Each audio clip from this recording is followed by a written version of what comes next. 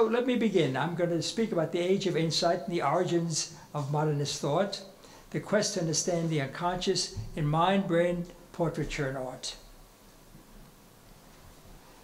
From Vienna 1900 to the present in Provincetown. I should tell you, I know both of these cities fairly well. I was born in Vienna and lived there until age 9 when I was invited to leave. And I came to Provincetown, which was one of the cities that invited me, and have been here very often. Origins of modernist thought. Modernist thought began in the middle of the 19th century as part of a response to the restrictions and hypocrisies of everyday life, but even more as a reaction to the Enlightenment of the 18th century and the excessive emphasis on the rationality of human behavior. The Enlightenment, or Age of Reason, was characterized by the belief that humans were specially created by God as rational creatures that differed from other living creatures by having their actions guided by reason. These Enlightenment beliefs were inspired by the extraordinary success of the scientific revolution of the 16th and 17th century. It was argued that the success of this revolution derived from the application of reasoned thinking to the study of the universe by great rational minds such as those of Copernicus, Kepler, Galileo, and Newton. The remarkable achievements of the scientific revolution were celebrated in 1660 with the formation of the Royal Society of London, which Newton became president in 1703. The founders of society thought of God as a mathematician. This is really, I should assure you, not the Jewish conception of God, who designed the universe to operate according to logical mathematical principles. The function of the scientist was to decipher the codebook God had used to create the universe. This perspective led to the belief that we live in a rational world in which reasoned and enlightened thought would ultimately lead to a better condition for all humankind. In reacting to the Enlightenment, modernism represented a search for a new worldview, a view partly influenced by Charles Darwin. He argued, humans are not uniquely created, but are biological creatures that have evolved from simple animal ancestors. Evolution is driven by sexual selection, so that from an evolutionary perspective, the primary function of a biological organism is to reproduce itself. Since sexual attraction and mate selection are central to the behavior of all animals, sex must be central to human behavior. I'm sure this does not come as a surprise to most of you. The keys to sexual attraction, mate selection, and indeed to all social interactions are facial expressions and the emotions they mediate. In addition to Darwin, modernism has other roots. One modernist root originated in Vienna, an historical period called the Age of Insight. This age has three main features which still characterizes the world we live in today in Provincetown. One, a new view of the human mind as not being rational, but driven by unconscious sexual and aggressive drives. You certainly see this in Provincetown any day you want to. The conviction that the search for the rules that govern the nature of the human mind begin with an examination of oneself. It's a very profound insight. And three, a broad attempt to integrate and unify knowledge, an attempt driven by science. One example of this attempted integration was the initiation of a dialogue between art and science. The dialogue between art and science that originated in modernist thought of Vienna had three phases. One, the independent discovery in Vienna of different aspects of unconscious mental processes by two physicians, Freud and Schnitzler, and three modernist artists, Klimt, Kokoschka, and Schiele, all of whom I will argue were influenced by a common source, Karl von Rokitansky, head of the Vienna School of Medicine. Two, the first attempt to bridge art to science, science of psychology, by three Viennese art historians, Alois Riegel, whom I didn't know, but Ernst Chris and Ernst Garmitsch, both of whom I knew quite well, and they did it through a focus on the beholder's share, that is, how the viewer responds to a work of art. A further bridging of art to science was through a biological analysis of the beholder's share, an analysis that continues to this day, the first steps of which were taken in the 1950s by the visual physiologist Stephen Kufler, originally of the Vienna School of Medicine. I should emphasize in the beginning that the idea of a beholder's share is extremely important. So there are two aspects to a work of art. One is that the artist creates it, but two, it is incomplete unless a viewer responds to it. So the beholder's share is absolutely critical for appreciating the complex existence of a work of art. There were three phases to dialogue relating art and science originating in Vienna in 1900. The first phase is medical science and art. Until the beginning of the 18th century, European medicine was in large part pre-scientific. The first steps toward an empirically based medicine were taken in Paris in 1800 as a consequence of the reforms initiated by the Revolution. But by the 1840s, the momentum of French creativity in medicine began to decline. The focus now shifted from Paris to Vienna, its university, the medical school, and its hospital, the Allgemeine Wiener Krankenhaus.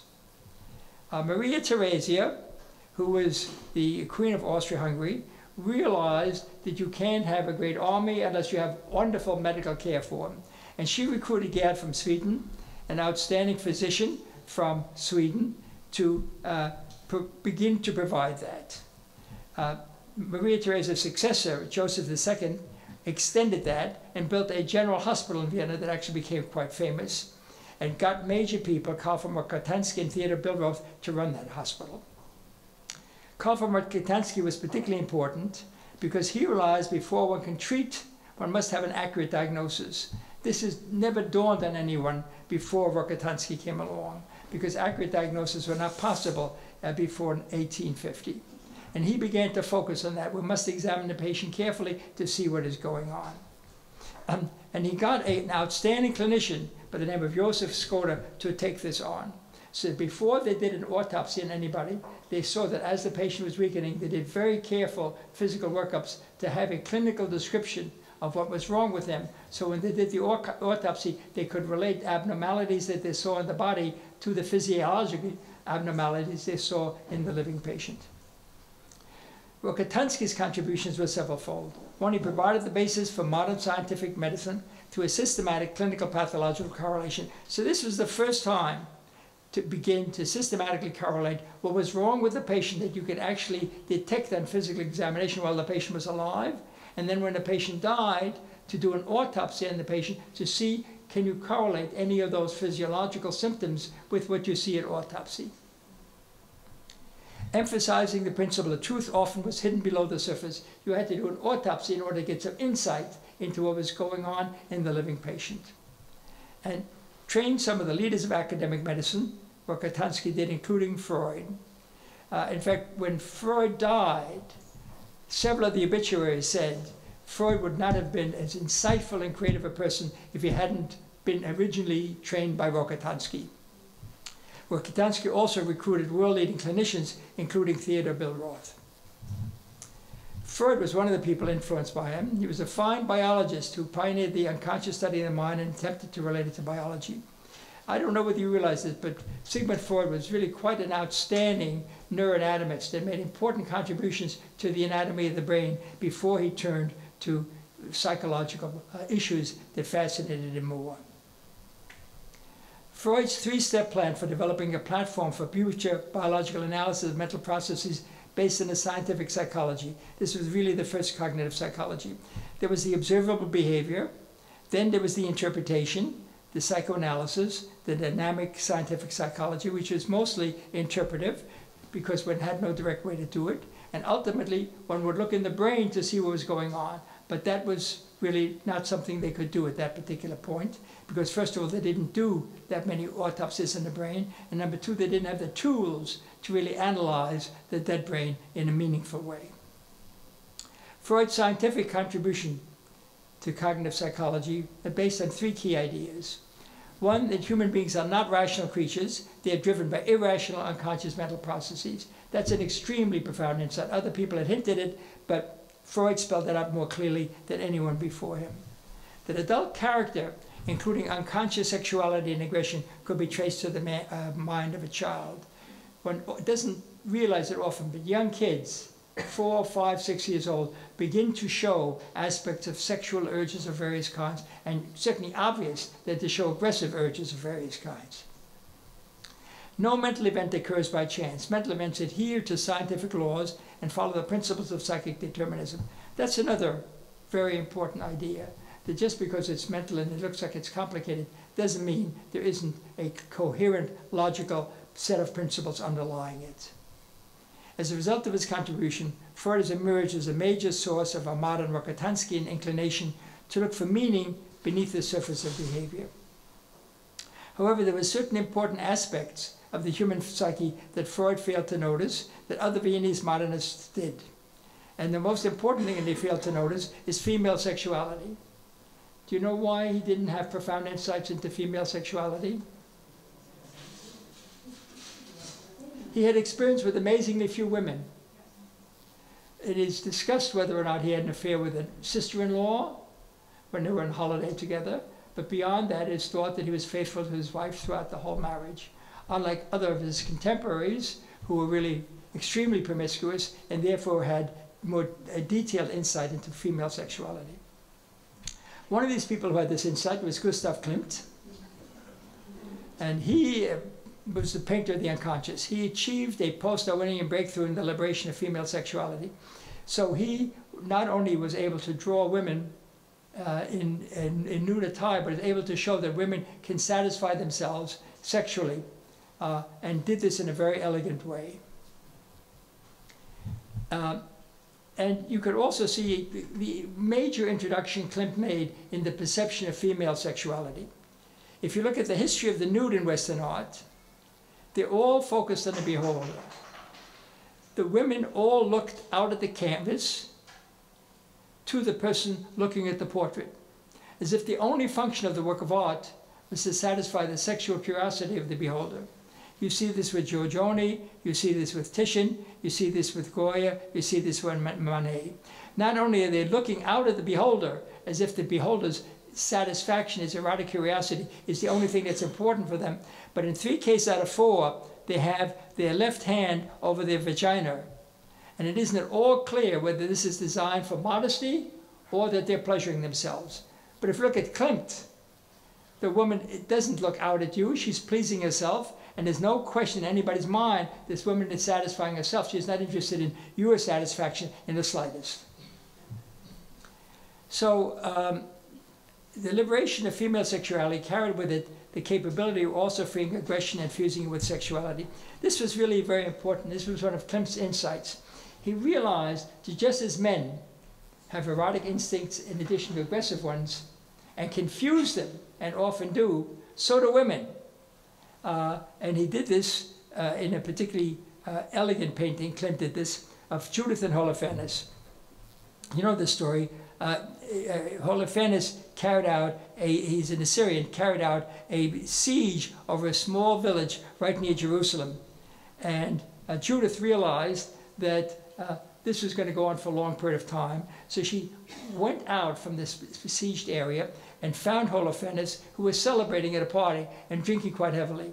She encouraged him to drink more, and when he was really quite drunk and had actually had some sex with her and was exhausted, she took a sword off the wall of his tent and chopped his head off. This has been conveyed and portrayed on many works of art. And usually the woman who is doing this, Judith, does this out of a sacrifice for her people. She gets absolutely no satisfaction out of this brutal act. But this is not the way Klimt does it. Klimt gets the sensuality out of aggression, makes it clear that Judith is having a wonderful time with the head of Holofernes, fondling it with great pleasure. So this really shows the liberation of female sexuality carries with it the capability of also freeing aggression and fusing aggression with sexuality. So women can fuse aggression with sexuality, as many of you probably have experienced, as well, if not better, than men can do it. How did Rokitansky, who influenced Freud, influence Klimt? Turns out that Rokitansky had an associate whose name was Emil Zuckerkandel, and Emil Zuckerkandel had a wife, Bertha Zuckerkandel, who ran a salon. And in Vienna, life began, the intellectual life began in Bertha Zuckerkandel's salon. If you were not invited to Bertha Zuckerkandel's salon, you were nobody. Anybody here not invited to Bertha Zuckerkandel's salon? Thank you. She was really remarkable. And in his salon, people learned not only from each other, because they talked to each other, but they learned from her about art and from her husband about science. And they began to convey this into an artwork. Gustav Klimt, who came to our salon, did this wonderful painting of Zeus coming to Diana in a shower of golden raindrops. And you see this very famous myth being recreated, but you also notice there are two kinds of symbols. Number one, this rectangular symbol is a symbol for what? For sperm. And you see this time and time again in Klimt's paintings. And these circular symbols are symbols of ova. So you see that the potential for fertilization is depicted in this painting. And in the kiss you see the same thing. This is Klimt's The Kiss. You see the man, his coat is decorated by these rectangular symbols, which is sperm, and her gown is decorated by these circular symbols, which symbolize the ova. Kokoschka moved Viennese art from Klimt's declarative Art Nouveau style to Expressionism. And he developed three major themes. One, a major interest in going below the surface to explore the emotional life of his subjects. An emphasis on hands as a way of conveying emotion in a very powerful way, and a fascination with child and adolescent sexuality. Kokoschka realized that sexual curiosity and sexual interest does not begin, when people are in their 15, 16 years old. It begins much, much earlier. Young kids, 3, 4, 5 years old, begin to show sexual curiosity. And Klimt's decorative Art Nouveau style was carried further by him. You see in Klimt, for example, that many of his elegant gowns, in fact, have quite clear-cut erotic symbolisms. You see the Adele Bloch-Bauer painting here. If you look at the middle of a dress, you see this typical oval symbols, which symbolize eggs, ova, and the rectangular ones, which symbolize sperm. Kokoschka's Expressionism, next step, in an unarticulated background, he uses color in a very arbitrary way, not to convey reality, but to convey emotion. And this is extremely powerful.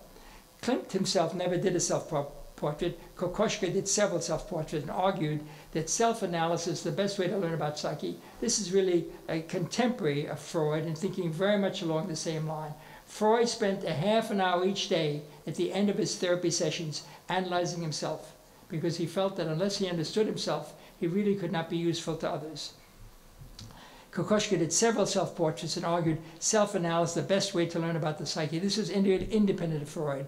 And he used body gestures and hand position to communicate inner feelings. And he had fantastic insights into people. He did a very famous painting of August Forel, who was a professor of psychiatry at the University of Zurich and director of Brucholsky, the famous psychiatric institute. And when he was finished with the painting, the people who had proposed that he paint the painting, that Kokoschka paint this painting, were unhappy with it. They said, look, the way his hand is, it doesn't look very good. And the fact is that this guy, within 2 months, had a stroke. And as a result of that stroke, his arm was paralyzed, and this is exactly the way he looked all the time. And what Kokoschka had picked up in an early sign was an occasion in which the precursor of the stroke, the constriction of the blood vessels, was already in action, and you could see this. So an amazing insight. And he actually said, I could have foretold the future life of many of my sitters by just watching the way they act. And he was the first person, Kokoschka, to depict female adolescent nudes. And he did this in a very elegant way. But he also indicated that even younger children have erotic curiosity. And he depicted the Stein children, Lottie and Walter, playing together on the floor. And I think there's an absolutely fantastic picture. They're clearly attracted to each other on some level, but she has formed a fist with the right hand, and she's ready to punch Walter if he goes a little bit too far. He's pulling at her left arm with his left hand, but that's the limit she's going to allow him to go. If he goes any further, wham, she's going to hit him right in the schnazu. So, but it makes it clear that there is no childhood innocence, that even children have sexual curiosities and erotic instincts that forms their feeling states and their interaction with each other, both erotic and aggressive. Sheila use not only simple face and hands, but also the total self, the whole body, as an object for exploring the existential anxiety of modern life, an exploration that is best done in the nude. He did many paintings of himself in love positions of various kinds, and while these two people are making love, they look frightened to death. So indicating the existential anxiety of modern life affects even the erotic life of everyday people. He also introduced the male nude in Western art and made many, many pictures of himself and of others.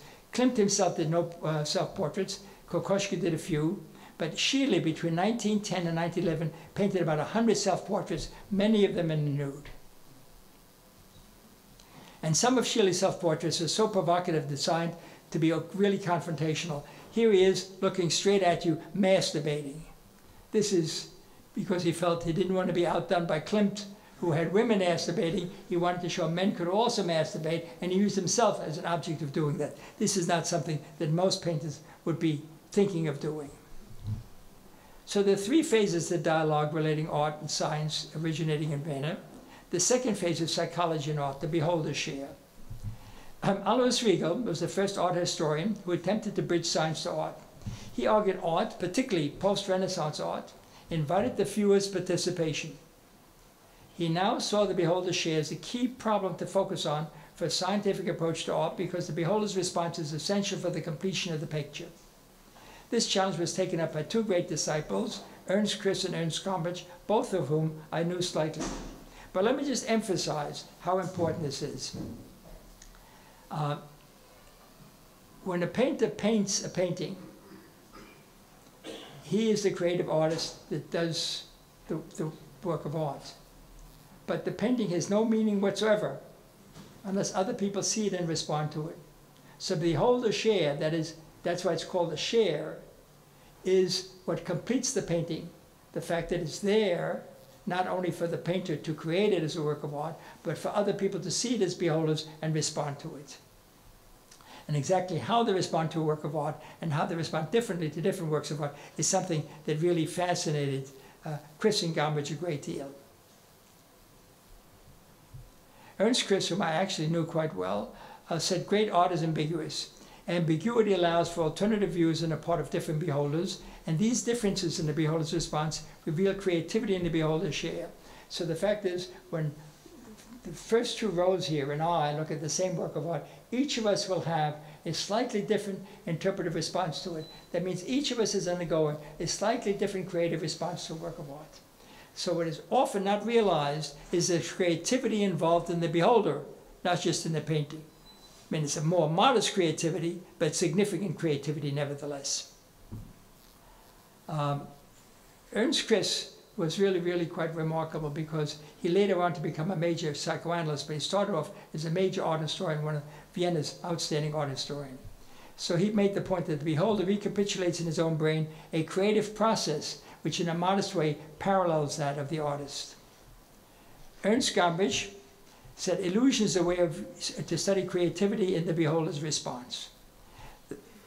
When you create an illusion and you see how the beholder responds when there are many different opportunities for response, you really learn a great deal about the perception of the beholder. So the visual brain of the beholder is a creativity machine. And you need a visual psychology of visual perception. And it's influenced by Berkeley and the inverse optics problem, and by Hermann Helmholtz on bottom-up and top-down processing, the reconstructive nature of vision. And the illusions are evident in the failure of this veridical construction. Let me give you an example. Look at this black square here. Do all of you see the black square? Please raise your hand. I just want to make sure all of you are seeing it. Nonsense! You are making it up. It simply is not there. If you turn these shapes around, you will see that you have filled in an empty black square where there was nothing there. So this is a productive, unconscious creation of a square on top of this. And this is what your visual brain is doing all the time. And that's why you get fooled in many, many circumstances. So be careful whom you go out with. Be careful whom you marry. You may be misperceiving what you actually have been interacting with on a regular basis. Chris and Garbage, the three-step analysis of the beholder's share: perception, emotion, empathy, and art. Beholder's share, so the beholder's behavior, cognitive psychology, mental representation of perception, emotion, empathy, and brain mechanism. The brain mechanisms of perception, emotion, empathy. So I said there were three phases of dialogue relating art and science, originating Venda. The third phase is biology and art. What are the brain mechanisms underlying the beholder's share? The flow diagram for neural circuit involved the beholder's share of a portrait. This is highly simplified. Take a look at another person's face. There's an analysis of the facial contour, representation of the facial details that occurs in the infratemporal cortex and the amygdala, representation of the body, which occurs in the extrastriate body area, analysis of the body in motion, if it's in motion, which occurs in superior temporal cortex, action stimulation, if there's actually action occurring, inferior parietal cortex, inferior frontal cortex, and mental simulation, temporal parietal cortex, and psychological insight into the other person. So many areas of the brain are recruited when you actually interact with another person from a perceptual point of view. Analysis of facial contour of a portrait, the psychological response. So the magic of a portrait: of all the objects in the world, faces are special. As Darwin pointed out, faces are essential for social interactions. We recognize others and even ourselves by means of the face, and we use the face to communicate emotion to find a partner. Faces are treated differently by the brain from all other objects. It automatically treats the brain as it's very, very special. Faces are particularly difficult for computers to recognize, but the brain recognizes it with enormous facility. We can recognize a line drawing of Rembrandt's self-portrait, and slight exaggeration helps you recognize it even more. So this is a wonderful thing about exaggeration. It tremendously facilitates the ability to recognize something. And one of the things is that face recognition is uniquely sensitive to inversion. You see these two images of the Mona Lisa. Do you see them clearly? Raise your hand if you all see them clearly. Do you see that they're identical? Good for you. Brilliant. They're not quite identical. Many in audience, not in Provincetown, but in many other cities of the United States, would not be able to make this distinction. You can see that she is quite different. But it's very hard to tell these subtle differences in faces when they're upside down. How do we respond biologically to a portrait? Here's a flow diagram of the neural circuit involved in the beholder's share. Representation of faces in a portrait and the biological mechanism. Another person's face, there's analysis of the facial contour. Representation of the faces occurs in the infratemporal cortex and the amygdala. A representation of the body, extrastriate body area. Analysis of the body in motion, superior temporal sulcus. Motion simulation, inferior parietal cortex, inferior frontal cortex. Mental simulation, temporal parietal cortex, and psychological insight into another person. So many areas of the brain get recruited for the mere perception of another person, because you're not just perceiving the body form, but also the facial expression, that you're nodding your head, that you're listening, etc., etc. That is being recorded by different subsystems of the brain, all of whom have to be coordinated together. So representation of the face in the infratemporal cortex. There's a special recognition area of face which was first realized in 1947 by Joachim Bottom. He found something called prosopagnosia, that is, people who can recognize that there's a face there but cannot recognize which face it is. It's face blindness. And Chuck Close, there were famous artists who were face blind, and many of them mastered this by taking a photograph of the person they're going to paint and then using that photograph as a template for starting to paint the top of that. This is simply to show you that there's the frontal cortex, the parietal cortex, the occipital cortex, and the temporal lobe. And this is where the visual representation of faces occurs. So this is, information comes in the back of the brain, which is the occipital pole, which is concerned with visual perception. And then this area in the posterior inferior cortex, it presents a more detailed representation of the face. And there are some people who actually have a deficit in this pathway, and they can see faces but they can't make out who they are. And some great artists, including Chuck Close and Oliver Sacks. Oliver Sacks was not a great artist, but Chuck Close couldn't recognize faces individually. And the way they ended up painting them is to take a photograph and use that as a template and paint on top of the photograph, because their own visual system wasn't susceptible to really detecting subtle differences between faces.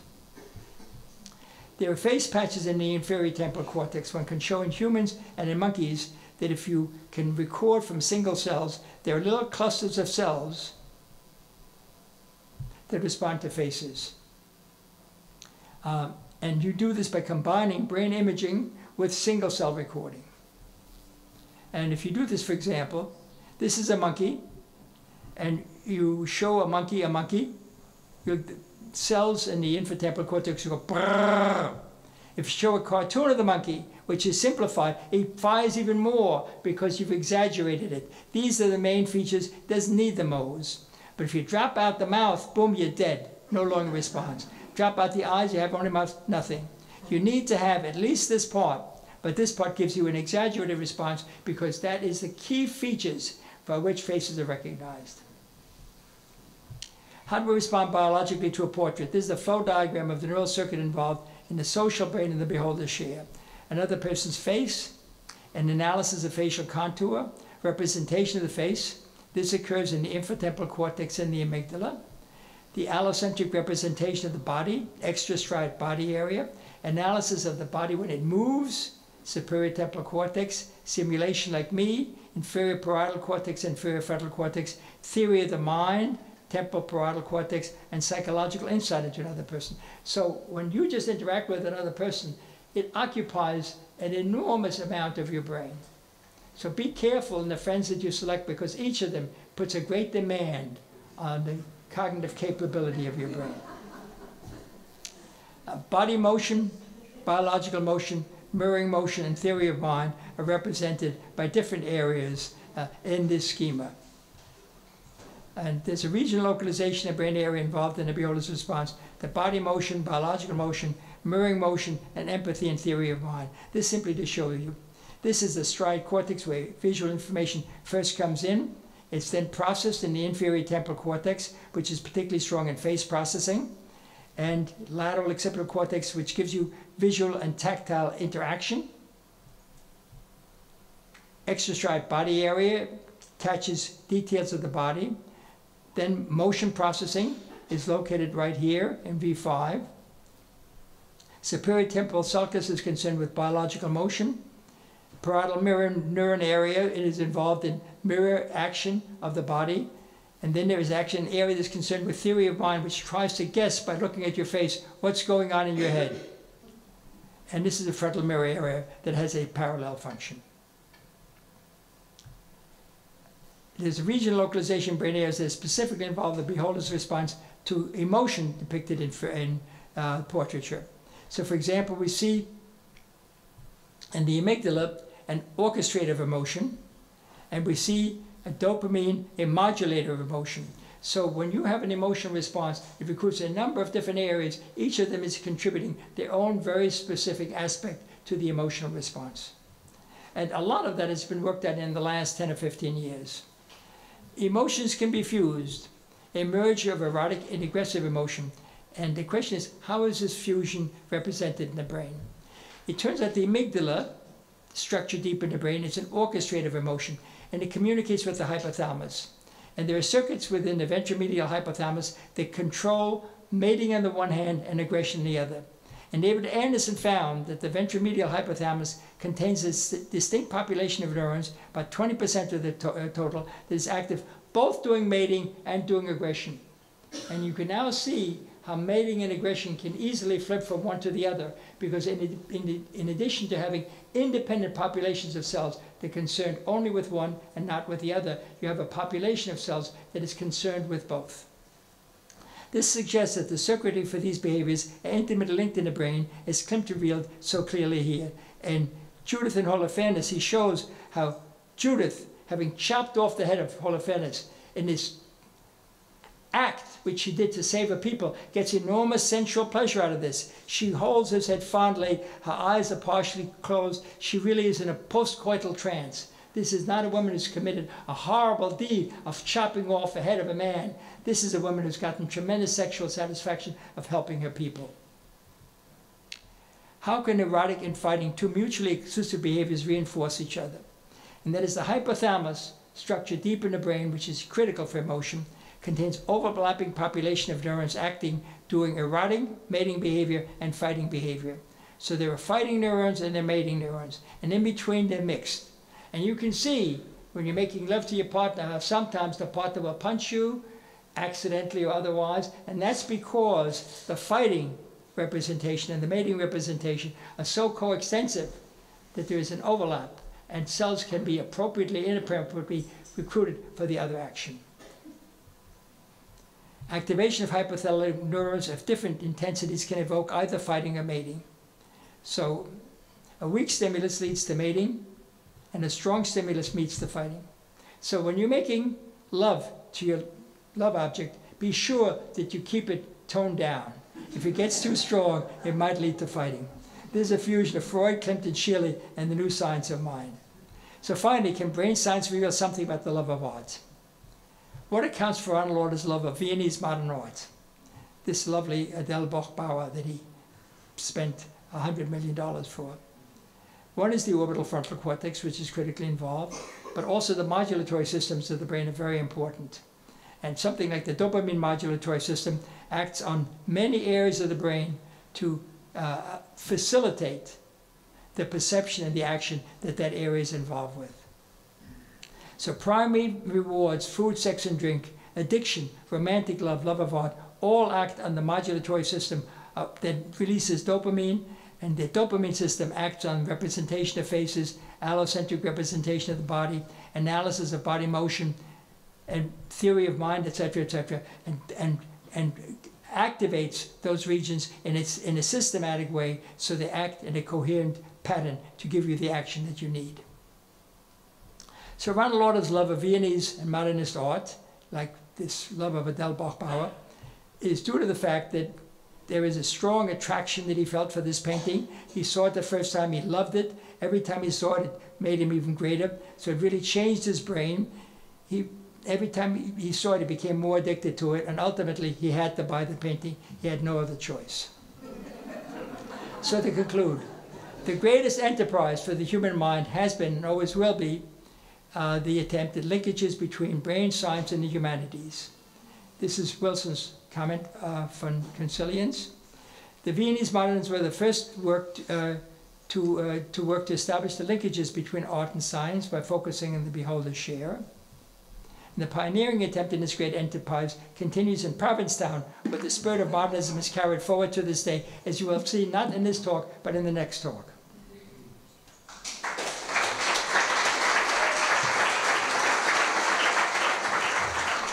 So when Eric asked me to join him here today, I was very pleased because our paths had met about a decade ago as I was researching the art of Gustav Klimt, and I stumbled across his connections to the University of Vienna Medical School, and that was because I was also working on the figure of Eric Kandel, who held this extraordinary salon in Vienna.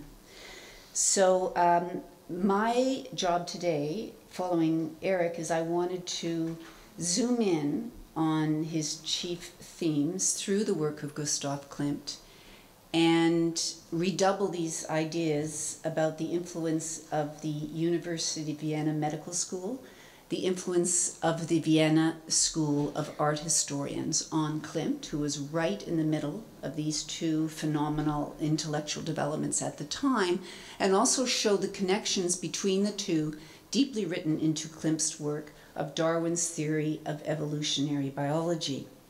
So I'm showing you Klimt's mural, one of three he did for the University of Vienna at that time. He was commissioned to do them. And this is the second one, Medicine. And on the right, Barbara Kruger's famous work, Your Body is a Battleground.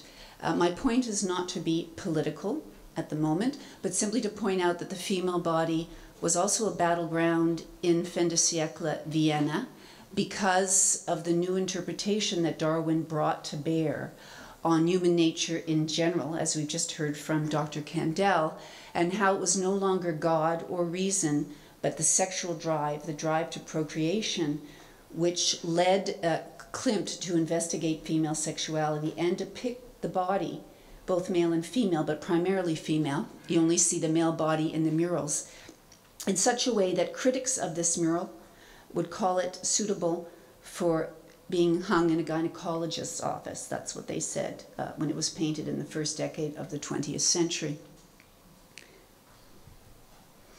So how does Klimt relate to Darwin's theory of evolutionary biology, and how does he relate to the Vienna School of Medicine and also to the Vienna School of Art Historians? I'm showing you two works that are at antipodes seemingly. On the left, one from his Water Snakes series, where you see these pearlescent nude figures of women and their long flowing tresses. By the way, two characteristics that Darwin emphasized when it came to the human species of natural selection, where the female was the one who had the attributes of a sexual attraction, as opposed to lower in the animal kingdom, where the male often was the more beautiful of the species. But long tresses and hairless body was something that Darwin attributed to natural selection and sexual attraction in the advancement of the human form. And you'll notice, as Eric's already pointed out, these chromosomal divisions, these circles with the two bars inside, which adorn part of this body. And of course, we have the theme of of lesbianism or sexual hermaphroditism, which we'll see in Klimt's work as well. So this, what seemingly seems to be a kind of basic biological sexuality envisioned in the work on the left, including another kind of water serpent or amphibian-like shape on the lower right, next to this portrait of Elizabeth Lederer, who was the daughter of Klimt's most important patron. And this picture on the right embodies a whole other series of works by Klimt, which are society portraits of Viennese patrons of the time. And she's not nude, she's clothed in a kind of French couture dress. She's wearing an extraordinarily ornamented cloak behind her, and is surrounded by these chinoiserie figures. So we have a kind of variety of ornament in these two works, which is quite spectacular. And when we think of modernist art, we often think of it as being about flattened spaces and an ornamental quality in the case of the Viennese and Jugendstil. And here you see these pictorial surfaces of Klimt immersed in different types of ornament, snakeskin-like demarcations on the left, filaments, gem-like circles, star-like forms, or on the right, geometric and floral arrangements, and again this chinoiserie decor. So Klimt is not only picturing decoration, but he's actually picturing a narrative of ornament, which we'll see is directly linked to Darwin's theory of evolution as well. So how does Klimt come to his understanding of Darwin? Well, he is, aside from reading Darwin and his disciples in Vienna, he's directly connected to Berta Zuckerkandel. Not only did he come regularly to her salons in Vienna, but she was one of the very few art critics at that time anywhere in the Western world. She had her own byline. This was rare for a woman. Female journalists were just beginning, but to actually be a female art critic and have your own byline, there was only one other critic at the time, and that was Margherita Sarfatti in Italy, who some of you might know was Jewish, like Zuckerkandel, but Sarfatti became Mussolini's mistress for 20 years. In any event, she was a feminist, or what the Austrians would call a progressive, and she championed Klimt in the press, including when the University of Vienna rejected the murals that you just saw. And she was, her fierceness, she said, "My pen is my weapon." She was one of three memorialized in these characters of the three leading critics in Vienna at the time, Hermann Bahr and also Ludwig Havesi. These are the three most prominent critics of the Vienna Secession and the Wiener Werkstätte. Many of you have heard of those movements that led the Vienna art scene.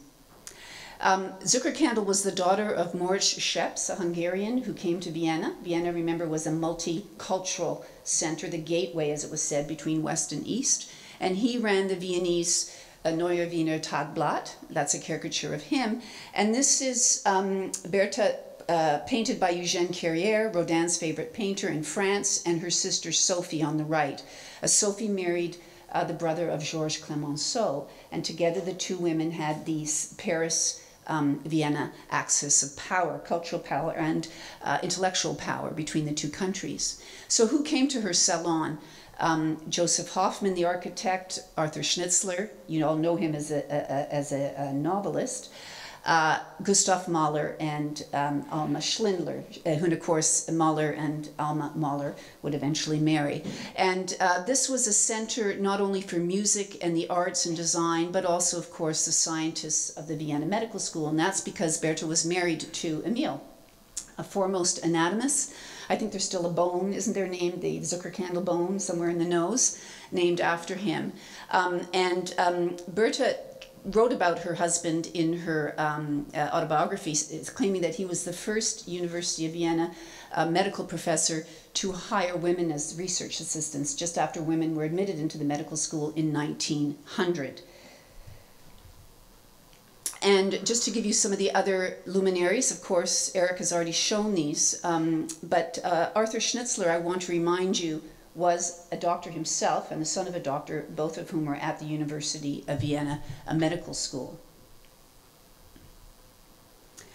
And Zucker Kandel was, like many other doctors at the University of Vienna Medical School, a champion of Darwin's theory.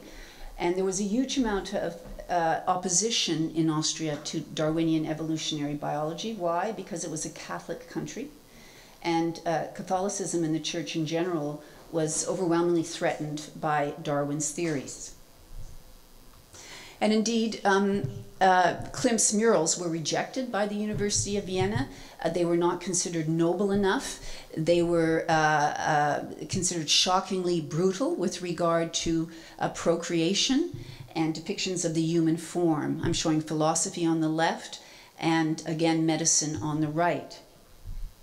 Now, if you look closely at medicine, you'll see the female is rising on the left, and she has this fluid form beneath her. It was identified at the time by Ludwig Hervesi as the uterine sac, which contained an embryo or a late-stage embryo in it. And I'm just showing you a detail in color on the bottom of Hygeia, who is symbolized. Notice the slate-like biomorphic forms, these origins of all life in not only the embryonic fluid itself, but also the ocean, the theory that life originated from the ocean.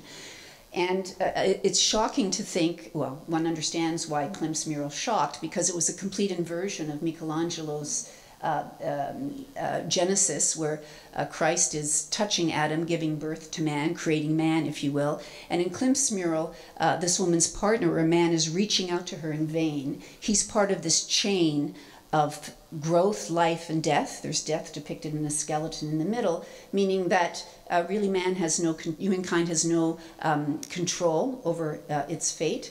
It's simply an endless cycle of birth, sex, procreation, and eventual biological decay. In other words, biology is at the basis of all human life and all human drives.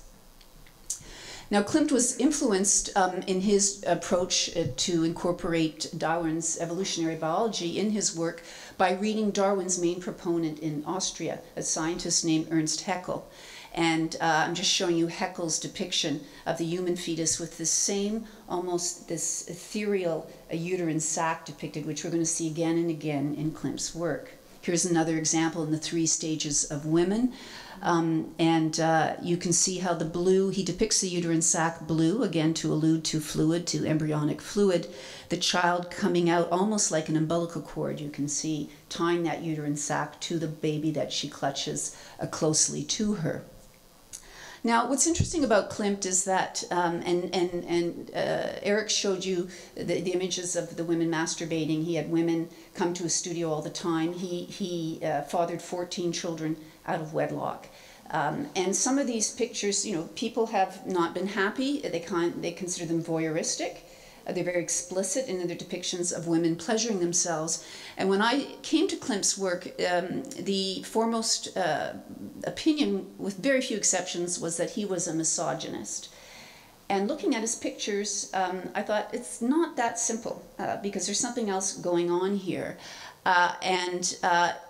as we can see, it's very connected to Darwinian evolutionary biology and theory, as Eric has shown, of psychology and psychiatry at the time, and studies that are emerging in the late 19th century pertaining to human sexuality. So we have to put it in the context of its time as well. For example, Klimt's Hope, 1903. Do you all remember Demi Moore's cover of the Vanity Fair when she posed? Well, it was old news. I mean, Klimt did this in 1903, pubic hair and all. And who this picture was removed at one point when it was first exhibited, or was not allowed to be shown. And about 10 years later, Berta Zuckerkandel, of all people, a woman, comes to this painting's defense. And she says, this picture is about a woman contemplating the immense process going on inside of her.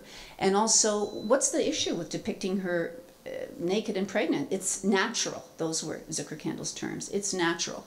She said, go back to the history of Christian art. The patina of old age gets it past the censors. So let's not be squeamish here. This is natural. So what is this immense process going on inside of her? Well, people were kind of flummoxed by this black squiggly object with the prehensile claw. You can all see that on the left, referring to it as a monster of some kind. Here we have the same depiction of this embryonic blue fluid surrounding her. And this is nothing less than Klimt's depiction of the human embryo, which at the time, because of Ernst Haeckel's theory, there was this idea that ontology recapitulates philology, meaning that the development of the human embryo recapitulated every stage of the development of the origin of the species, from this tadpole shape to mammalian forms to the human form. And you can even see that the hand referring to the claw in this, what's really a hybrid in Klimt's picture of tadpole meets a kind of further evolved species, but it's a reference to this development of the immense process that's going on inside of her. And of course, the specter of death above her is an objective reference to the number of women who were still dying in childbirth, although by this time people knew to wash their hands, correct? So that incident was down.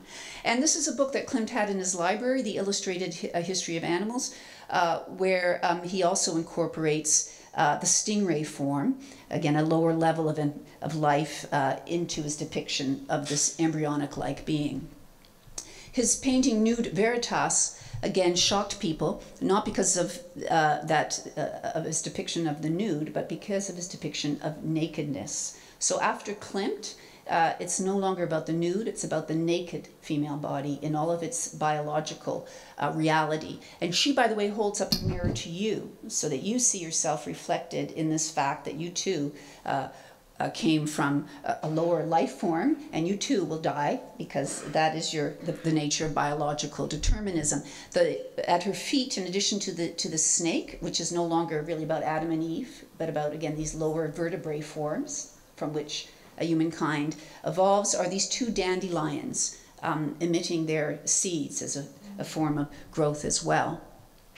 And in many of Klimt's depictions of these water serpent-like figures, he was dependent on Haeckel's Radiolarian Atlas. This was Haeckel's depictions of these single-cell organisms that are found in oceanic life, again, perceived of as the origins of all species. Now, Klimt had access to microscopes because Zuckerkandel let him in. And Berta Zuckerkandel instead recounts that her husband gave a lecture on art, which Klimt helped organize. And what, I'm not showing you one of the lantern slides that Zuckerkandel used at that time. The Viennese invented the lantern slide, the whole projection method that we use in art history, now replaced by digital. But she describes it that he took specimens of tissue and put them between glasses and had those photographs, and that's what he's projecting. And she describes his lecture and how he created art forms in nature, at the make-believe world of deep-sea nereids seen through a microscope. So here we see that dovetailing of what Klimt was doing. He was looking through Haeckel, he was looking through the microscope, and he was seeing this marvelous world that was created by this ability to see the minute structure of organic tissues. And as Eric's already pointed out, the ovoid forms, which include a circle within a circle, are direct references to the human eggs of the ovaries of females. This is another illustration from Haeckel on the upper left. Now, I'm just going to shift gears, and I'm not going to talk for much longer, but I wanted now to bring us into the university, the Vienna School of Art Historians. This is a third mural by Klimt, the university mural, which I mentioned. They were all rejected, even though Emil Zucker-Kandel defended them. They were bought by the Lederer family. I showed you the portrait of Elizabeth Lederer. I'm going to come back to that. The reason you're only seeing them in black and white is because, along with many other Klimt pictures, because the Lederers were Jewish, they were taken by the Nazis in 1938, and then when the war broke out, the Zucker-Kandel pictures, along with other treasures from the Belvedere Museum, were taken to Eastern Austria for safekeeping in a castle, and that castle was burned to the ground when the Russians approached. It was either burned by the Russians or the Germans, we still don't know. So if in this third mural, Jurisprudence, we see on the bottom a man at the dock, enveloped in one of these octopus, the most primeval form of life, and the Furies, this kind of violent vendetta form of justice. And on the top, we see a detail of Justice herself. And you'll notice how we've, Klimt varies the ornament from these sort of Haeckel-like single-cell organisms of the sea, and the allusions to snakes and earlier forms of vertebrae, to the top where justice is depicted in geometric style ornaments. So now we're going to see how in his own works he gives a narrative of the development of ornament in the history of art, from its biological origins to its geometric style and beyond. And this was one of the subjects of Riegel, whom we heard about earlier, this great art historian of the Vienna School. He wrote a whole book on the history of ornament. And in it, he wrote that the first linear style, earlier mankind, when its first aesthetic impulse was to create a line and then triangles and squares. And so Klimt is deliberately referring to Riegel, whose writings he would have known and whose lectures he could have gone to. And furthermore, Klimt's background was as a decorative artist, and Riegel began as the curator of decorative arts in the Museum of Vienna. He was a specialist, first and foremost, in oriental carpets. So in the same time that Darwin's evolutionary biology is leveling, if you will, the field, we're all come from the same origins, no more God, no more reason, it's all biological determinism, the art historians are thinking in a similar term of leveling culture, that ornament and the decorative arts are as valuable and important as the high art of the West, that it too has had its own evolution from geometric style to Greek vases to Western illusionism. And Klimt's famous Beethoven frieze, which was also bought by the Lederers from 1903, it's really a whole narrative of Darwinian evolution and how mankind will come to a higher spiritual realm through evolution and societal progress.